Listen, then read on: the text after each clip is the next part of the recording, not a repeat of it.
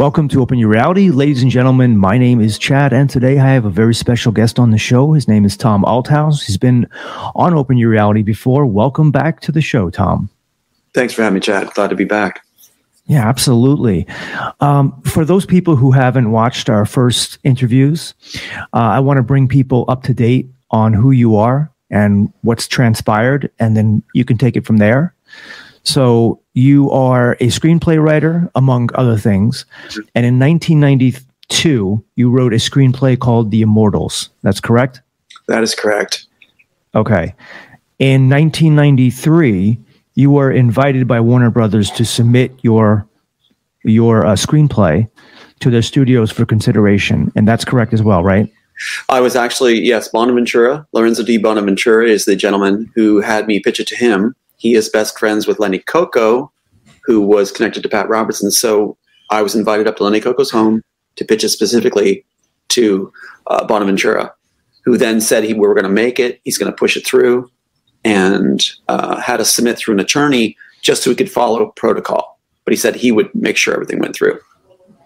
Okay. And so then fast forward to 1999, the Matrix movie comes out. Mm-hmm. And did you watch the movie when it originally came out? I was on a Shakespeare tour, international touring company, Shenandoah Shakespeare Express, it's called, out of Virginia, Stanton. Mm-hmm. And I went to see Matrix, not knowing what was involved, in 1999. I could not sit through the entire piece. I actually had to leave in the middle of it. I got sick and nauseous. I don't know if it was the way they filmed it or what, but I couldn't watch it through. I did see the jacks in the neck. I didn't think it was enough to, I didn't think, maybe it was a coincidence or something. I didn't put it together, but later it was pointed out to me. Scenes were shown to me, and I was like, wow, okay, this has been taken.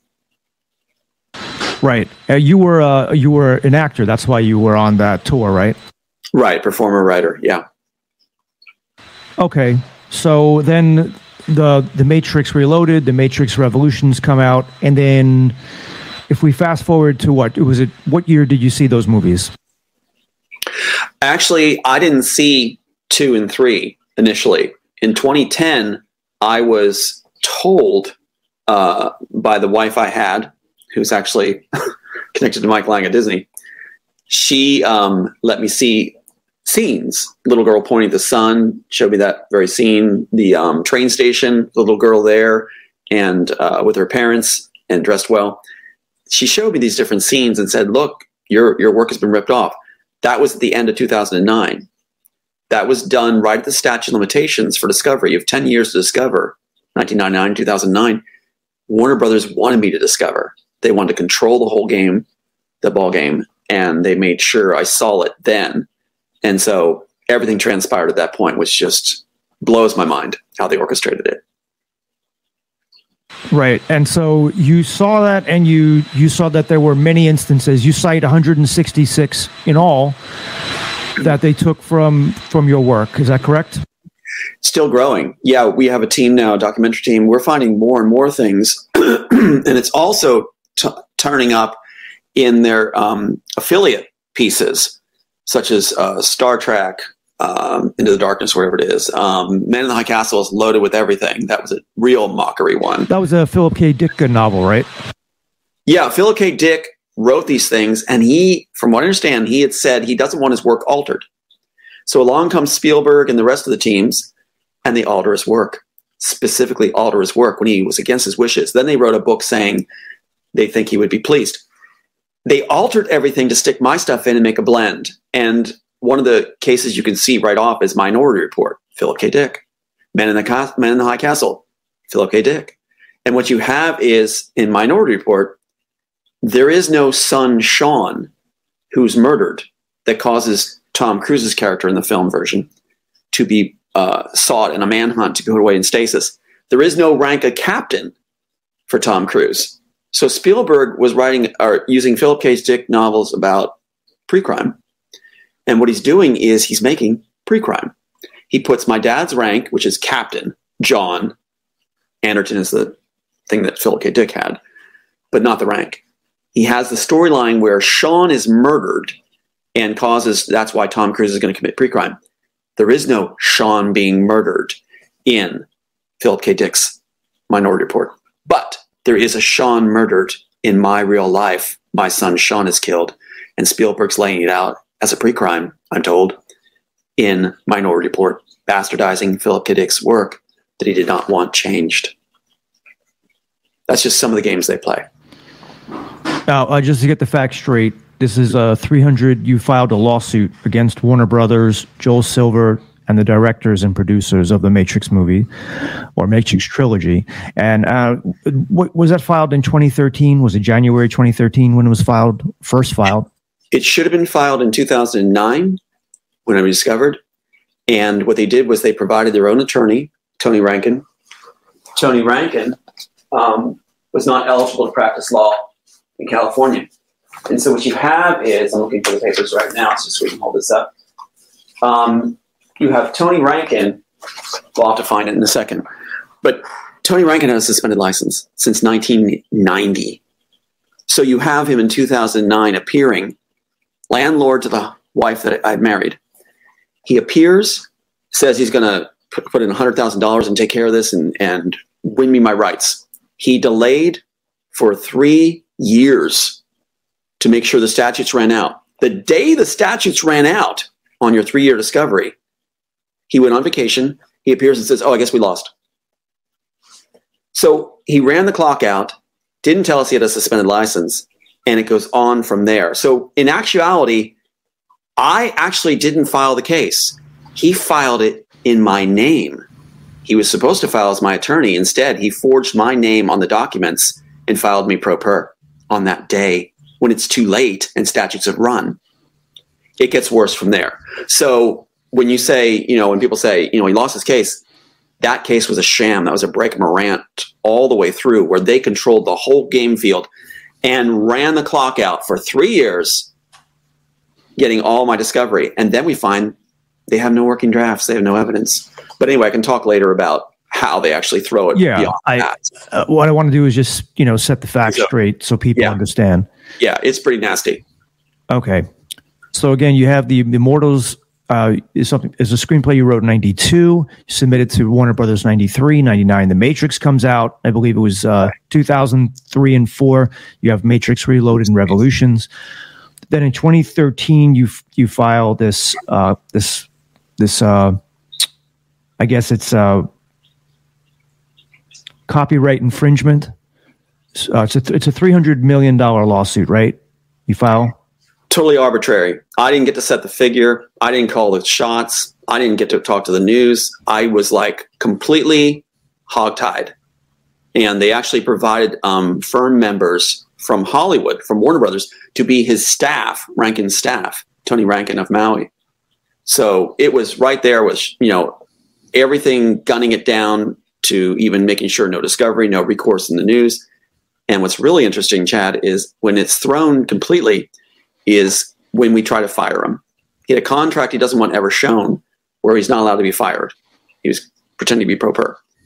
So when we try to fire him, within half an hour after being so fired, he sends us an email half an hour later saying, I contacted Warner Brothers. Usually you're supposed to have a meeting if there's going to be a motion for summary judgment to discuss the facts. I allowed a phone call to be that meeting and allowed them to proceed to summary judgment without objection. Case is done. All my evidence, all those 3 years or 4 years of working on that stuff, out the door. So after he's fired, he makes sure it's thrown and collects by allowing summary judgment without objection. It's a nightmare. Absolute nightmare. So, okay. So the Warner Brothers, of course, denies it, and the 10 years of statute of limitations passes. So what happens? What happens at that point?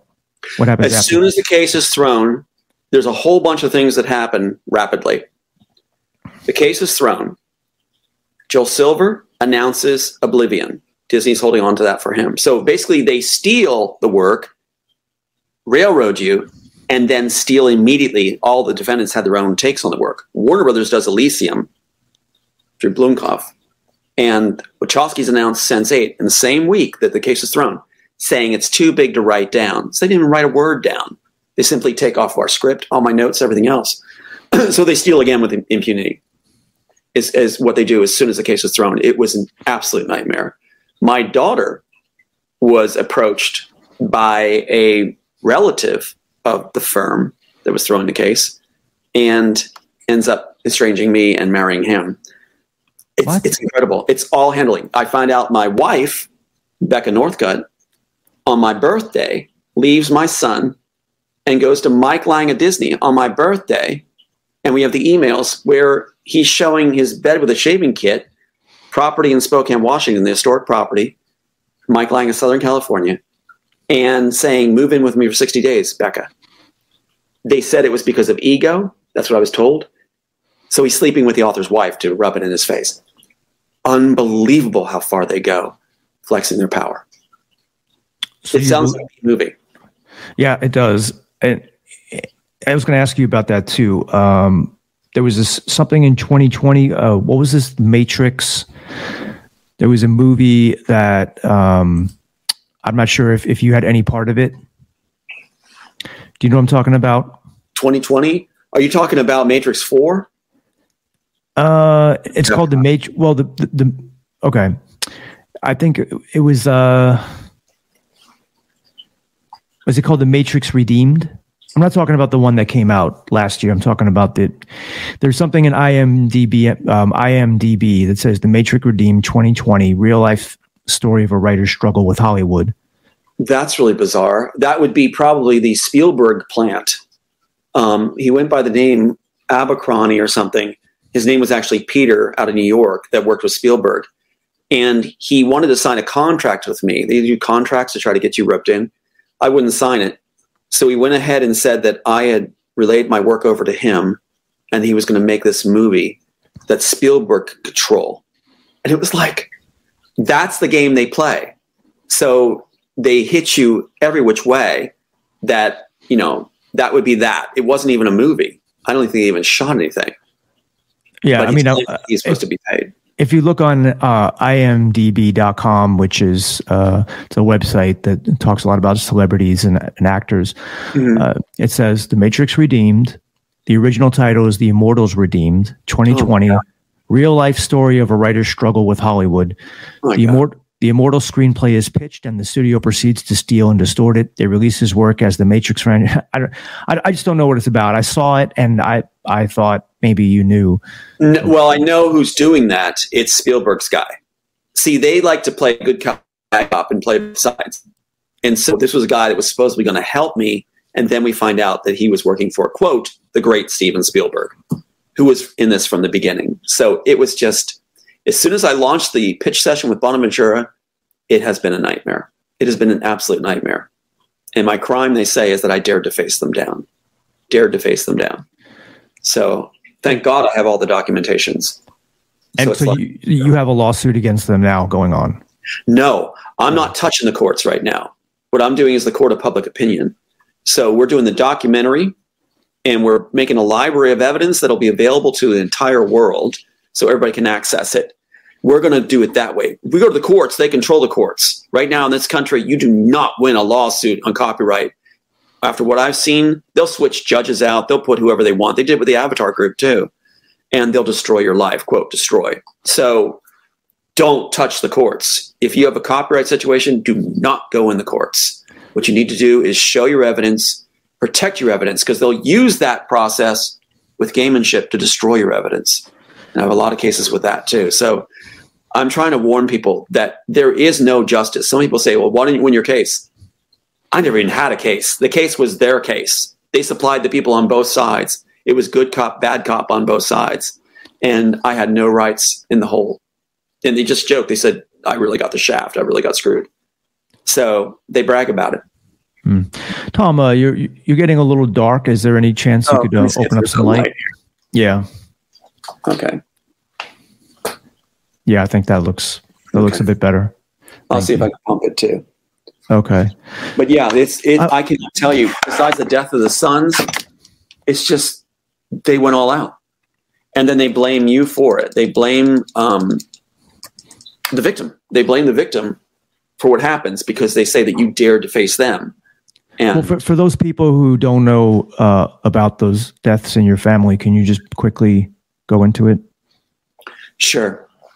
Let me see if I get a picture of Sean and Kirk. No, so here they are. Okay. Here is my son. They have the audacity to say they never existed, which is amazing. This is actually the article on Sean. This is hard for me. Yeah, let me put you on full screen here. So. Okay, so October 14th, 1982, right? He's killed on the Ides of March when Caesar's murdered. He's murdered. I'm told he's murdered. So they murdered him with a snowplow. In his car, it was like dented, and he's killed. October 14th, 1982 is what the date is in The Good Place. If you look at The Good Place, just like Spielberg's Minority Report saying Sean's going to be killed in 2002, they put October 14, 1982 as the exact birthday as lead character who's talking to Shawn Michael. Shawn Michael was born October 14, 1982. This is how they rub it in your face. This is Kirk, my other son. Kirk was killed at the bottom of a lap pool in Japan at a military base. He was killed a Masonic death, which is you die in the shallows, a traitor's death. He had warned me what was going on, and he was killed after. But how did he drown? What happened? He was drowned. He was an expert swimmer, diver. He was doing a laps. The lifeguard, they claim, just left and said he'll be fine. Lifeguards never leave their station, especially a military base. Where's the camera footage? Where's all that? It's like 9/11. What happens is he's murdered, I'm told, in a lap pool. And you can't die in a lap pool if lifeguards are on duty on a military base. It's not going to happen. So Stars and Stripes actually does a stupid move. They say they're going to do an investigation in their article and for Kirk Althouse. And what they say is he was revived. Sure. I was a lifeguard too. Yeah. Youth usually are revived.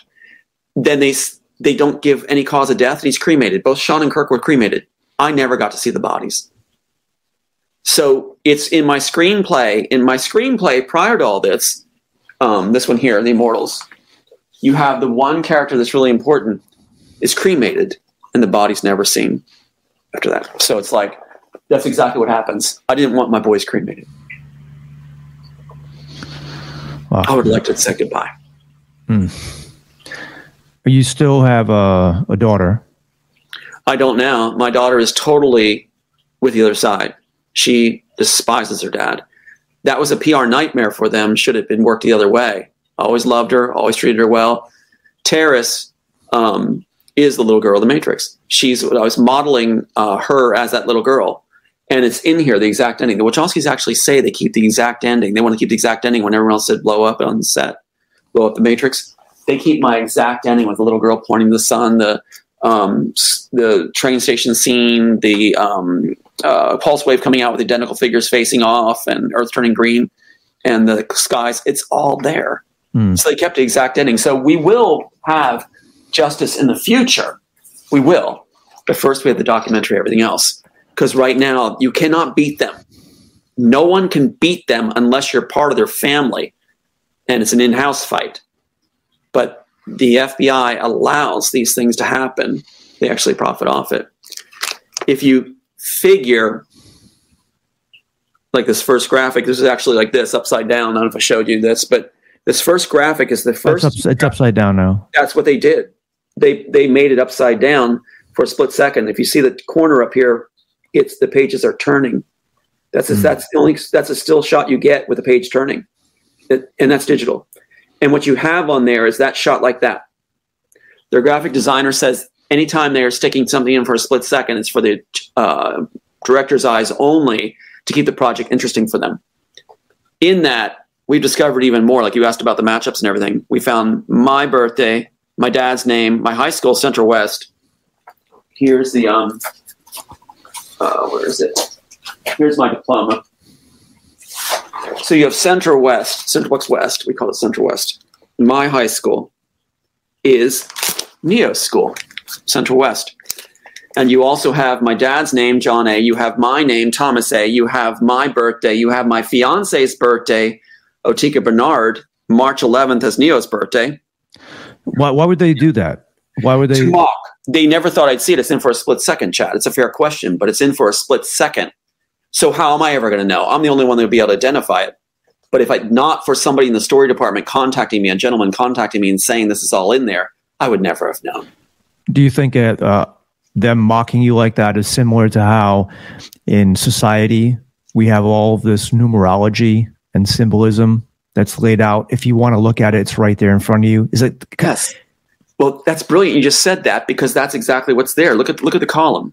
I mean, we got my high school, my birthday, my fiance's birthday at the time, who was at the pitch session with Bonaventura, my dad's name, my marital status, the capital city, and you've got this. TA 4099. TA was 40 and 99. I was 40 and 99. Tom Althouse was 40 and 99.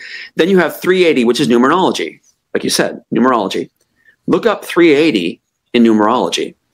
It's something like to take your most cherished worldly possessions to help you prepare for your death. And that was the joke the Wachowskis were coming up with, I'm told, from the inside, to prepare TA, who was 40 and 99. So you consider that, they do that because they never thought I'd see it. They probably thought I'd be dead by then. I was supposed to be out and killed. And then in Animatrix, you have 7/2/59, my exact birthday on the clock in Animatrix. Exact birthday, my age 4 plus the 444 in 2003. You cannot change a hand on that. And that's a still shot from Animatrix. So they were mocking and mocking all the way.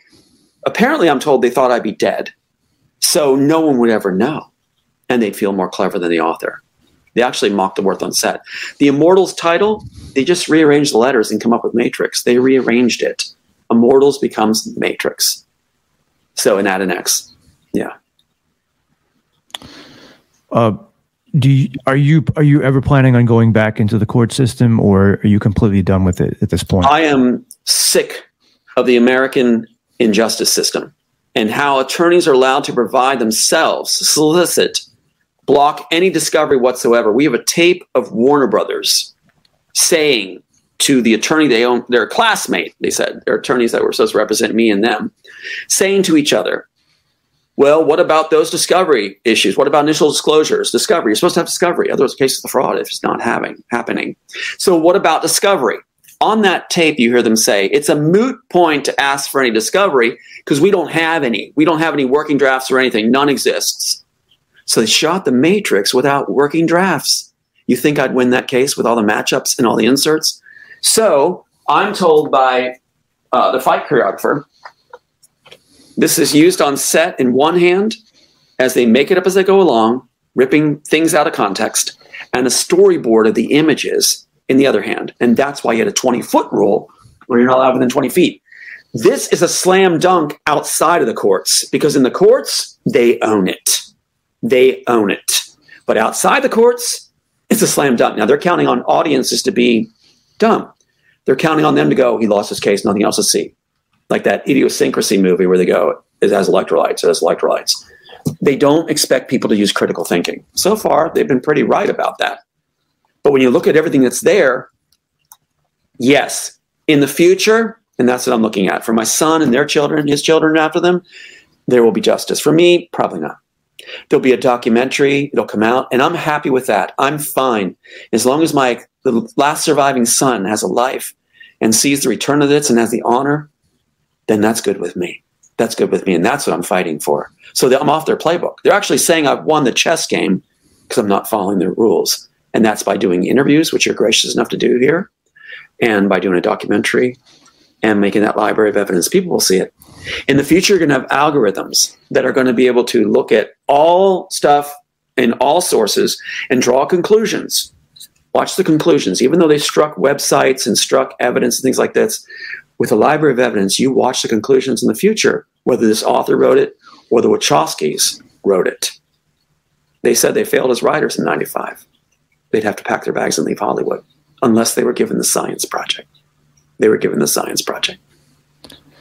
There's a couple of questions I have, but the first one is, you talk about this documentary. Who's producing it? When is it coming out? And what is it about? The teams in Arizona, what we're doing is we're going to focus strictly on the matchups. We're going to make it easy to digest for the public because we've got an education about the public in general, except for the really few smart people. And that's how we see it now. It's very disappointing. But the matchups will be shown. That's actually up to 190 plus. Squiddies, Jack the Neck, Little Girl Train Station, all that. The inserted material, biographical inserted material, where they stack it in there. Susanna Bolgen, their graphic designer, says she stacks it in. High school, all that. That's going to be in. And how the case was thrown. When the people see that, it won't be overwhelming, but it'll be very, very clear. We're actually going to get a mathematician, an expert mathematician, we're working on to do the probabilities of having your high school as, when there's copyright law about having that happen, in the first graphic, along with your father's name, along with your name, along with your fiance's birthday, along with your birthday, along with your TA 4099 in the column. Come on. So right, they've been blown away by the mathematical probability right there. It's just like, it doesn't exist. It's so off the charts. Well, why do you think they didn't include you? Maybe they would have seen I'm sure they saw the Immortals, and maybe they would have said, there's a lot in here that we can use for the Matrix, and why not just give you a bone and give you credit, or give you something towards it, and then not have to deal with all this. They make more money by ripping off the author. Actually, it's more sensible to steal from the author and have them go through the court process where you control the court process, and then you get to steal again all his work. You get his notes and everything else. It's like getting the black book of the writer, like in Elf. Remember, they get the little guy's book and say, "Oh, we got his book." That's what they do. They get all your notes, your drafts, everything. That's why the defendant stole immediately as soon as the case was thrown with impunity. And it's like Joel Silver then did Altered Carbon. Joel Silver does Altered Carbon after a car runs me down and then kills my son.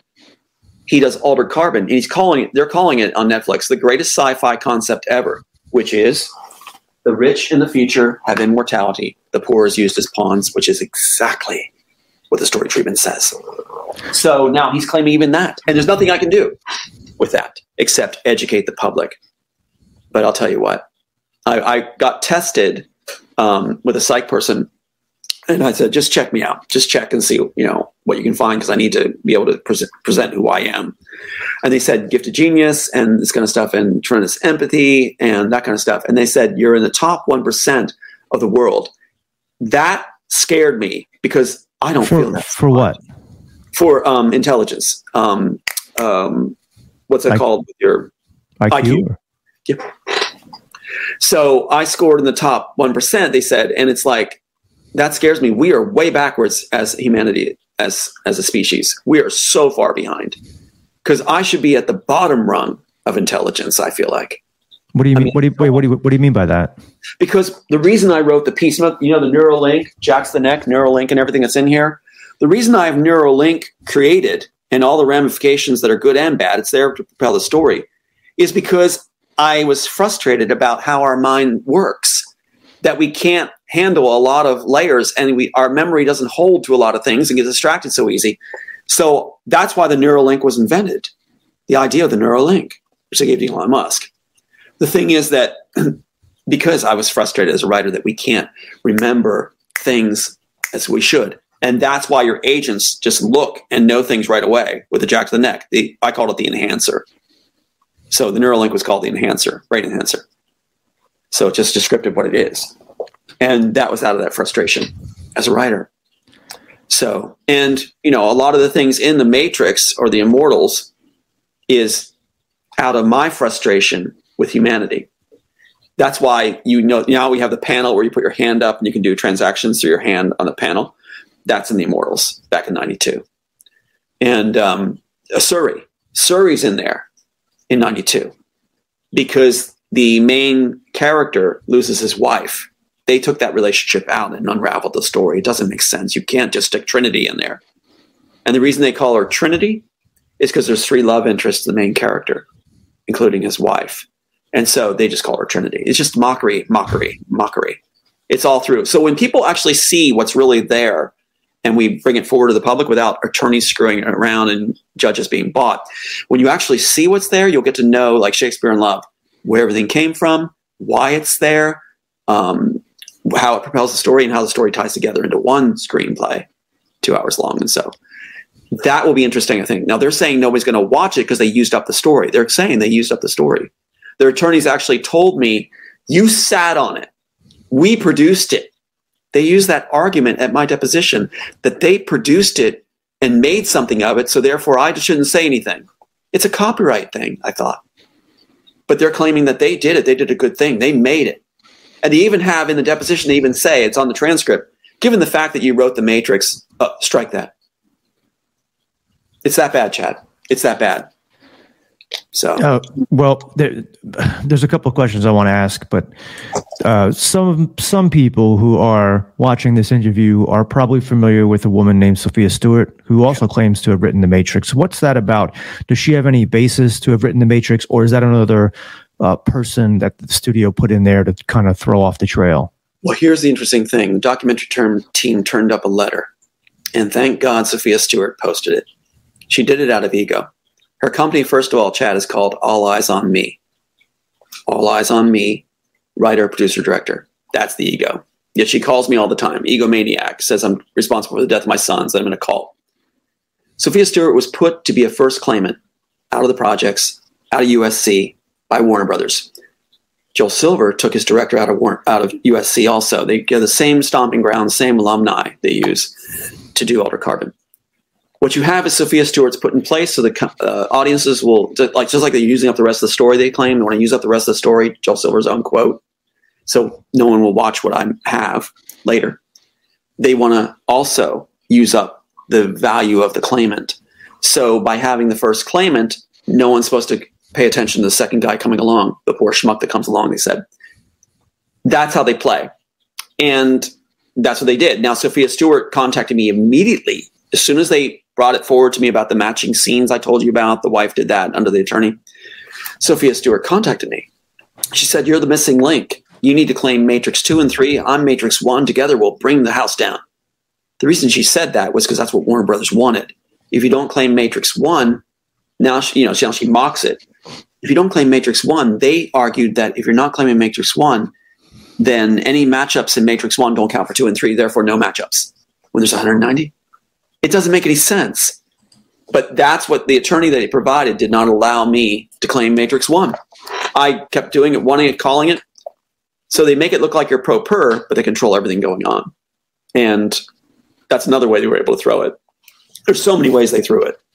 That's what's going to be so interesting about bringing forward how the case was thrown. And I think smart people will get it. So this goes on all the time, even till today, where people can submit it. Yeah. What is the process for submitting a screenplay? Well, you shouldn't do it, but you have to go to the copyright office, and in Washington, D.C., or submit to it. That is a big no-no. If you do that, they have insiders at the copyright office. How do I know that? Because the entries that they put in with the Immortals are no body of work. There's no pages, just titles. They have the Immortals under Dean Laurentiis, who winded on the Wachowskis, was on with Assassins, with Paradise Films, under Immortals. But no body of work, just titles, subtitles, Army of Darkness. And what's interesting is they put that in to the copyright office, my very title. And then what they do is anybody who submits the work to the copyright office, they get to see it and they get to steal from it. And they'll make sure that they don't get their rights. So the Copyright Office really just establishes who created it first. It's a total sham. And what they did was they put my title, finally, after I went to Hollywood. Dean Laurentiis takes his name off it, Paradise Films, Dean Laurentiis Films, all off of it. And they put on the two biggest investment firms basically in the world, Netherlands Bank and this other one. And that becomes the ones that are claiming they created the material. So investment firms are claiming they created the Immortals. There's also entries in the Copyright Office that Tom Hanks is being commissioned by Warner Brothers to write the Immortals. It also says Wendy Wasserstein, in a separate entry, is commissioned by Warner Brothers to write the Immortals. The Wachowskis weren't the first choice. They were actually picking Tom Hanks, I'm told, because it would look not like a novelty that an actor suddenly got the writing bug. And it would make sense to the public. They would go for that. And I would be shut out. Then they felt that Wendy Wasserstein, the writer of the Heidi Chronicles, successful Broadway playwright, not a screenwriter, but a playwright, that they could give it to her. A Jewish woman who was successful in Broadway would be a great claimant. But Joel Silver was battling for the Wachowskis to have it because Wachowskis failed at Assassins. I'll make this short. I'll shorten this up. They failed at Assassins, so they had to bring another writer in. That's where they wanted out of Warner Brothers. They went all the way to the Writers Guild. Out of Warner Brothers, they want to author credits off the name of Assassins. Instead, Joel Silver makes a deal. Listen, I'll give you an audition piece called Bound. They put my grandmother's name, Violet, as the main character for Larry. They always stick my family names in. So what they did was they directed Bound. Then they were given the science project after that. So Joel Silver held on to the Immortals, gave it to the Wachowskis, and went around Tom Hanks and Wendy Wasserstein with the suits by saying, look, they directed Bound. That's how the Wachowskis got a hold of it. And it's a traumatic event. You told about my sons, dying and my daughter. Mm-hmm. There was another trauma that happened where the woman that I was engaged to be married to, Otika Lynn Ball, Otika Lynn Bernard now, who they put her birthday as Neo's birthday. When she left, she was enticed away, and that destroyed me. That's when the Wachowskis were given the work, 95, 96. When I lost Otika, that's when the writers broken. What year was that? 95, at the end of 95, beginning of 96. Okay. And that's when they give the work to Wachowskis, when the writer's broken. So they beat you down, destroy you, entice people away. And in fact, my sister now is in the pocket of this congressman who's actually lifelong FBI and a congressman. Ways and Means Committee, involved with Ukraine, everything, is the one that keeps giving her rewards, including congressional records on the floor of Congress holding her picture up. It's amazing how far they go to reward people. And it's supposed to make you sound crazy. But when you live this and you see it, thank God, as a writer and a scholar, I've got all the evidence. I got everything here. So the library evidence is the way to go. Not to fumble around with the courts. Lay it out for the public to see it. And lay it out in a documentary that makes it clear. So we're focusing, back to the other question, matchups, inserted biomaterial, which is incredible how much they've done, how the case was thrown. They don't want that revealed. And that's also going to play the tape audibly of their attorneys saying it's a moot point to ask for discovery, which is fraud. We should have the case again, or have an actual case, because they said we have no working drafts whatsoever. When did you change your mind about the court system? When my son lost his faith. My last surviving son was when they were throwing it, and he said he believed in God. And then when he saw what they did to us in the courts and how bastard was the judge, then he just said, When was that? That was in they orchestrated a malpractice case where they controlled all the strings on it. And that was in 2016. 2016, when my sister is pocketed by the congressman, lifelong FBI guy from California. And that's also when Becca Northcutt, my wife, is taken by Mike Lang back. And that's also when they started these 302 attempts to put me away under Dangerous and Crazy with a Gun, they're saying, which Pat Robertson had started that one. So ever since then, I've been faced with SWAT teams hauling me off and trying to lock me away for life. And we have something here called Baker Act, where if someone's, is that what you're talking about? A 302 is, yeah. I think the prerequisite is you have to be totally crazy, totally nuts, which, I mean, there's shills that will say this all the time. But you have to basically say you're going to shoot somebody or kill somebody and kill yourself. I would never say that. I've done, how many interviews have I done? Hundreds of interviews. I've never said that. I never will. But it only takes a bought sister to say, oh, he calls me all the time and says this. He's waving a gun around. What? He's going to shoot me. He's going to shoot me.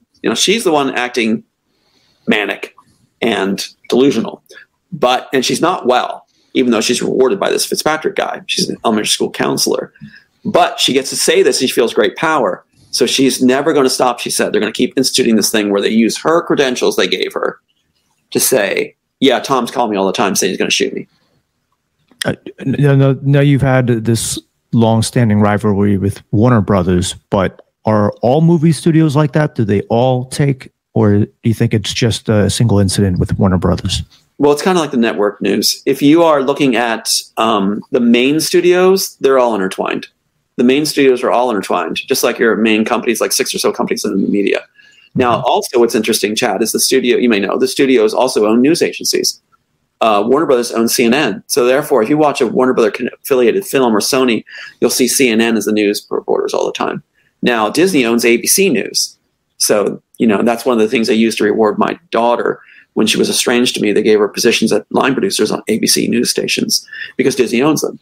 So Disney and Warner Brothers have done this from the very beginning with Universal. They control all these different studios. And now the norm is to pop up all these different studios on projects. You'll see all these different names. They made a game out of it, basically, from Lionsgate to you name it. And it even gets kind of crazy on the names. But you'll see multiple studios doing this stuff. One of the things they're now doing is anime. They want basically the world. So in anime, Sony is working with Warner Brothers. And one of the first things they did was Elysium after The Great Gatsby was bailed out for Sony. Elysium. What do you mean The Great Gatsby was bailed out? Great Gatsby was way over budget. And so Sony was begging for help, I was told. And so what happens is Warner Brothers came to the aid of them, and they became meshed. The first work they did was Elysium. That was so just for people, The Great Gatsby was the movie with Tobey Maguire and Leonardo DiCaprio. That's correct. Right, based off the Scott Fitzgerald novel. Great novel. From great novel. Yeah, great novel. And for those people, Elysium starred Matt Damon, I believe. Right. And what's interesting is he didn't see a script. He saw a visual storyboard. And that's the same thing with Inception, visual storyboard. Will Smith didn't see a script. He saw a visual storyboard. For what movie? That's how they rip it off. They rip off work. They make a visual storyboard. Which movie for Will Smith? He was supposed to be Neo in The Matrix. They approached him to be my character. And instead, he turned it down because they didn't have a script. He said, this is ridiculous. All they did was talk about how exciting and they're going to blow things up and all this stuff. He said it was nonsense. And yeah, Oblivion actually, I would say of the last 10 years, it's one of my favorite movies. Just the visuals, Tom Cruise, great movie, Morgan Freeman. If you haven't seen it, there's some great sci-fi movies that came out in the last 10 years. So yeah. And if you want to see where it comes from too, Chad, it's like the pods, the stadium, the identical figures facing off, the little girl pointing to her daddy at the end. The name of the main characters is Jack and Julie, my two siblings that are bought off. Joel Silver had a heyday with it. Get this. Oblivion was going to be a novel, and they were going to make the novel first as a plausible source material. But they scrapped the novel after my case was thrown. As soon as my case was thrown, they said they weren't going to finish the novel. They never did, apparently. They just went right to stealing the work. They didn't need the novel anymore as a plausible source work. So isn't that something? And you can see that in the articles. They scrapped the novel right when the case was thrown. Wait, I want to get this straight. So Oblivion was going to be a novel. Wait, so how did they rip off your work from the Immortals? Was it or the Immortals? Immortals is what they're drawing from. As Joel Silver keeps saying, he doesn't make art; he acquires it. He also says he was hoping to use up the rest of the story. He said that on the set when 2 and 3 and Animatrix was being shot. He said, "We hope we used up the rest of the story, and we hope it'll tie together when we watch the rushes." So what's interesting is he's constantly trying to use up all the concepts. The reason they had a visual storyboard, they wanted to use up every concept that was unique from the 190 of this work. And so that's why you have Animatrix. Animatrix is ridiculous. What you have is all these shorts that are using the visuals they didn't use when they made it up as they went along on set. And that's why the train station scene has the ghost man, the train man from Ghost added in, because they're making up as they go along. They stick in the ghost train man. And it's like, it just keeps happening where they stick stuff in, making up as they go along. And some of the things, like, I could talk so long on that, I won't burden you with it, but I want to point one out. I'd like to point one out to you, unless you have another question you want to go right to. I was just going to say that you're saying that they were able to create some of Oblivion from your script, The Immortals, as well? Oh, absolutely. Get this. Joel Silver, as a defendant, is seeing all of my work. He knows he's safe. He's seeing all the scripts, working drafts, notes, everything, hearing me testify. So as soon as the case is thrown, don't even worry about finishing the novel. Let's shoot Oblivion. Disney holds on to it for him, only for Joel Silver. So Joel Silver is getting to take his take on the Immortals, the scenes he thinks are cool. He said he loved the battle sequences. And they all had their favorite things. So Joel Silver is doing the identical figures facing off, the little girl actually pointing. What's interesting, too, is in the original work, it says robot-like agents. Now, Joel Silver, in an article, is quoted as saying to these executives, Warner Brothers suits, when the Wachowskis couldn't explain the work, he's saying, Bob, it's robots in the program. Robots in the program. And the suit guy is saying, like, what do you mean robots in a program? Joel Silver got it wrong. It's robot-like agents in the program. So that raises the stakes. So when Oblivion comes out, Joel Silver corrects his mistake. He's seen all my notes and everything else. He puts robot-like agents. So Tom Cruise is a robot-like agent and duplicate. That's where you see these things that are unique to the work coming forward. And the Wachowskis wanted to use a stadium, but it was too expensive. So Joel Silver gets to use a stadium. It's in the original work. The stadium is key in this work, where the agents all come together. The room of monitors, everything is there, Chad. So I expect skepticism, but that's why I'm doing this, to present it so that people can't get away from it. It's going to be right there, clear as a bell. I have multiple questions, but Michael, so I don't forget, I'll put out maybe all three and you can address them. One is, can you write a novel about Oblivion, since technically your work is on it? Is that legally possible? I can write a book about Immortals. And now, which Warner Brothers says they're going to put an injunction on me if I make the Immortals or if I write anything about the Immortals, because they say they're going to put an injunction on me for the matchups. Well, then we're back in court. If there's matchups, I've won. One single matchup means there's no summary judgment. There's 190. So their threat, they even did it, like earlier question, they do it through Sophia Stewart too. Sophia Stewart says it, Warner Brothers attorneys say it. We'll put an injunction on you if you make the Immortals. Why, Chad, would there be an injunction on me when there's no copyright on the Matrix? There's a copyright on the Immortals, and it precedes the Matrix. There's a 1998 stamp right there. There's a 1998 version. And the reason there's no copyright on the Matrix is because they hadn't decided which title, Wachowskis hadn't decided which one they were going to pick at the time. So they weren't picked to be having the work, so they couldn't pick their title. They couldn't have their title. What's interesting is the Wachowskis did not take one of the titles that was in the copyright on the Immortals. There was Army of Darkness subtitle and 346 other titles. They were so angry about Assassins being finished by another writer that they went outside the box and screwed up the whole copyright fraud plan by picking their own title, by reversing the letters around. Now, notice that they reverse the letters around to make Matrix and also stick all my personal information in. They want Warner Brothers to fall, but they want to make all the money they can. That's why they raced Matrix 4 forward before that. But again, they didn't expect me to ever see it. They didn't expect me to live through it. But yeah, I hope that helps. Did you ever make a cent from the Immortal screenplay? Say again? Did you ever make any money from the Immortals? No, in fact, I'm charged.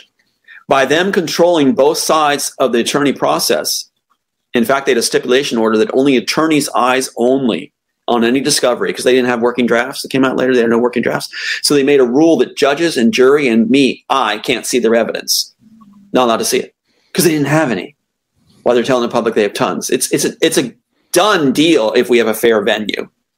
But no, instead they're charging me about $100,000 at 21% interest when I didn't even have a say in the whole process. And like I said, Tony Rankin throws the case after he's fired. He throws it right away by allowing them to proceed to summary judgment without objection. It's over. If you don't have objection, they've won. That's the only way you can really win an MSJ, motion for summary judgment, is no evidence presented. I'm sitting here busting at the seams with evidence, matchups all over the wazoo. Won't let me put it in because he gets fired. He finishes the job. He was quoted a couple times as saying, and I have this on tape, he's saying a couple times, I just want to give them everything they want and be done with it. That's how he was. Yeah, great attorney. I couldn't fire him. I tried to fire him. A nightmare. So they had a handoff firm finish it, Rios and Associates. And that's the guy that ends up marrying the daughter. Ralph Rios and Associates from Pasadena has Jacob Rios marry the daughter, so she'll forever be estranged. It's unbelievable how they play ball. Same time Joel Silver's getting Oblivion. So you didn't make a red cent from the Immortals? It's nothing. I didn't make anything. I lost money. Right. I was going to ask you, how much did it cost you since you went ahead and filed litigation? And the whole time that you've done it up till now, how much do you think it has cost you? Well, again, let's make it clear. I didn't file litigation. They did. They filed for me. you would say. They had thrown it. They had thrown the case. They had thrown it. So they filed it, and get this too, they actually stipulated that I could serve the defendants after they ran the clock out on serving them. So it's like they stipulated also to renew Rankin's license. Warner Brothers attorneys renewed the Planet attorney's license so they could proceed to have all my evidence and make sure I'd have no say. It's unbelievable, Chad. It's a heartbreak. It is just terrible. It's destroyed me. But the thing is that, that's why I don't have a very much patience with those that say he lost his case. It's like, get a brain. Look what happened there. Please have a little bit of sense and compassion to see what's there. It's like, don't people just say lost the case. Right. So you feel in your mind, you look, it's overwhelming. The evidence is there, but you just can't win it. You can't win a case in the court system against. Yeah. No, look at Judge Tro. Judge Tro handled Larry's divorce. He was going to handle this malpractice thing. And along comes when they didn't succeed at a summary judgment on malpractice, Tro resigns from position, and they bring in their Doyle guy, who's the one that handles child trafficking. They brought him in to handle my case, and he didn't allow anything. I was allowed alternative dispute resolutions. That was court ordered. I wasn't allowed to have any discovery whatsoever. They were allowed to do whatever they wanted. I wasn't allowed to have a word. I wasn't allowed to even get an attorney. So it's just, they handle it. They manhandle you all the way through. And that's why my son was affected the way he was. I don't know if you can see it on me, but I have been destroyed over what they did. And, and then they send these people at you that will just mock and mock. In fact, they mocked me in TMZ and Hollywood Reporter, but TMZ is owned by Warner Brothers.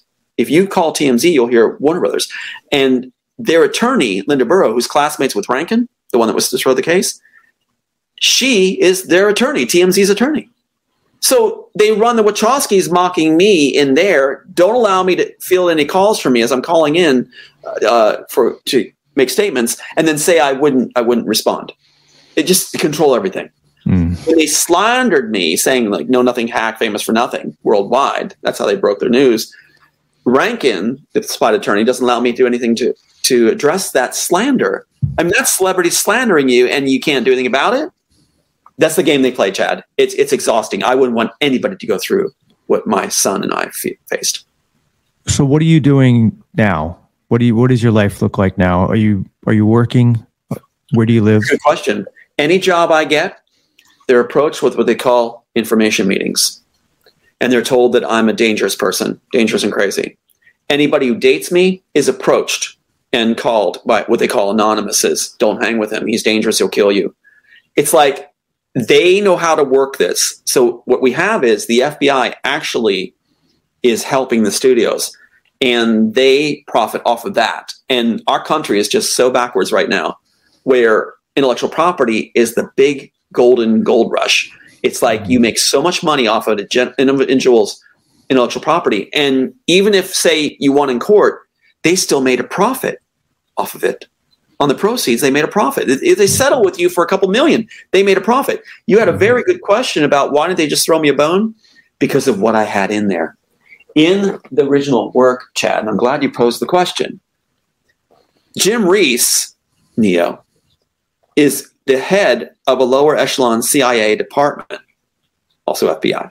So you have the bad guys, central, the agents are central, which becomes the one world agency or one world body agency. Central is the CIA. So the Smith agents are, you could say, CIA, former CIA. They didn't like that. Also with Pat Robertson, it was revealing all kinds of things that were corrupt in the dealings between Disney, Robertson, FBI. So they had to cleanse it. They did not want that going forward. And what they feared most, beyond the money, is influence. They didn't want the writer having influence. If I'm the writer of The Matrix, I have influence. And they don't want that. They don't want that. Yeah. They want their agenda. So that's why they bring in D players, failed writers. In fact, the Wachowskis were brought in after they claimed they failed at everything. They have Plastic Man and Carnivore. They still haven't gotten to make that. They have that article in 95 where they say they failed as writers and they have to pack and leave unless they were given something direct. Well, what happened? And why are they saying they have Plastic Man and Carnivore, but hope to be given the Science Project in 95? And as soon as they're given my work, after Otika's gone, they're given my work. They said they went out and bought their mansion. It's so evident and so clear. But they're putting me away on 302s because they're saying he thinks he wrote The Matrix. Chad, here's the copyright. So Sophia Stewart and the rest of them are saying that's a forgery. How's that a forgery? Does that look like a forgery? You know? So if somebody wants to verify that, how do they verify it? Copyright Office.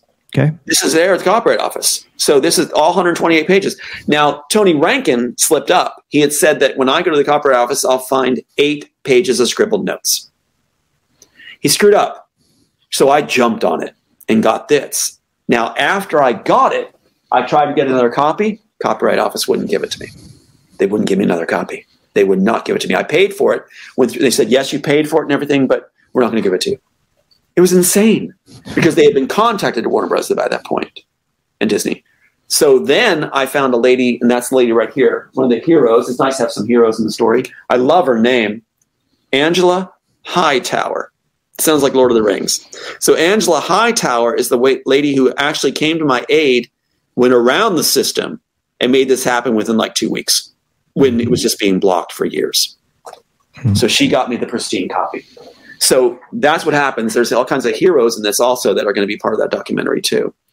And that's what I'm hoping humanity will catch on to, that, you know, we help each other. We don't, right now it seems like a lot of people's suffering is entertainment to a lot of people, and they get to comment and things like this. But when you lose your sons, you know, when they're murdered, you're told they're murdered, and you're told that your last son, that cars are pulling up in front of your house, like that lady from the shootings in Texas, school shootings, that police were having the cars pull up to try to harass her, and she had to have her kids go elsewhere. She's the one that pulled her kids out of the school.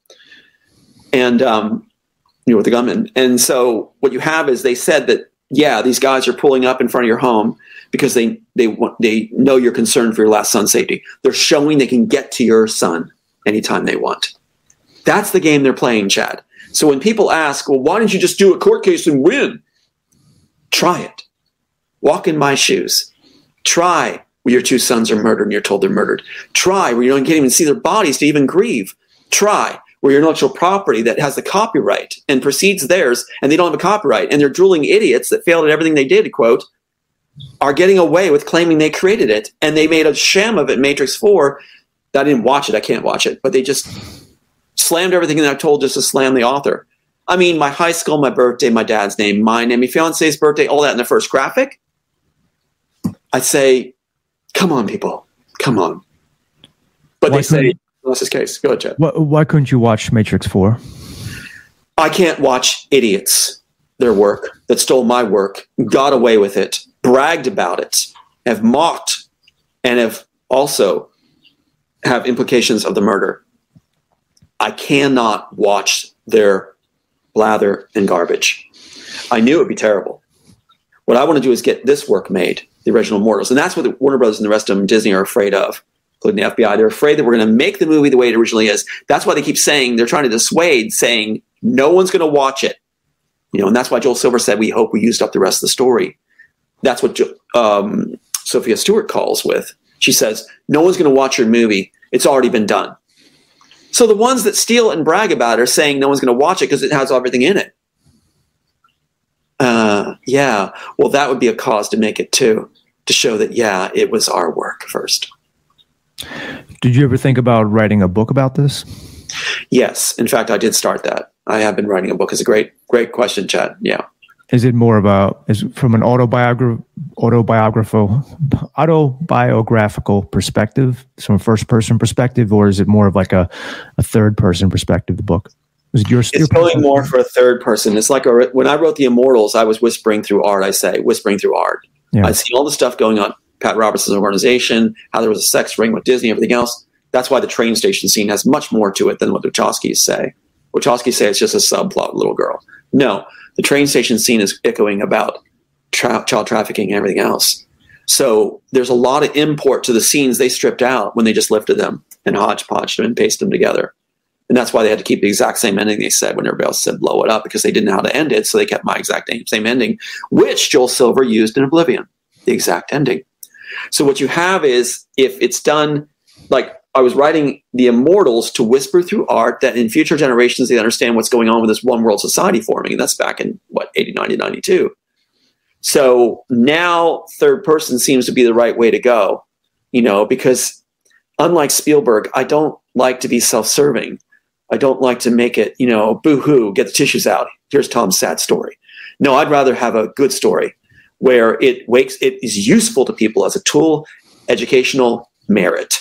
So that's what I'm hoping to do is show some courage and push the tissue box away and give people something they can hold on to that'll prevent them and their children from going through what I went through. I see. So, and are you going to have any ties with Hollywood? Are you going to try to submit any more screenplays or do anything in relation to? It's a great question. There's been a lot of contacts that have said, pretty frequent in the Hollywood field, which is like 3 or 4 times, saying script doctor, be a script doctor. You'll be the wealthiest guy in Hollywood, be a script doctor. So they've been asking me to be a script doctor to teach others because they're the ones that say, even in Warner Brothers, we know you wrote the work. Like they said in the deposition, given the fact you wrote The Matrix. So they know I wrote it. So they want to employ me to teach their writers, but they don't want me to have name credit for anything, they said. But I'd be very, very wealthy. So, and they would provide you a woman. The Wachowskis, when the Wachowskis were approached, Wine and Dine by Dino Laurentiis, they were told they'd have beautiful starlets besides fame and riches. Isn't that something? So that's that's their pitch. So that's how they do it with all of us. It's like, yeah. And they do it like you're casting a show. Rebecca Northcutt, when she came along, looked exactly like my ideal, but she had to be changed into that. Yeah. I mean, it's amazing. Well, why not take them up on their offer, go out there, be wealthy, have a woman, live the Hollywood life? I would be stealing other people's work.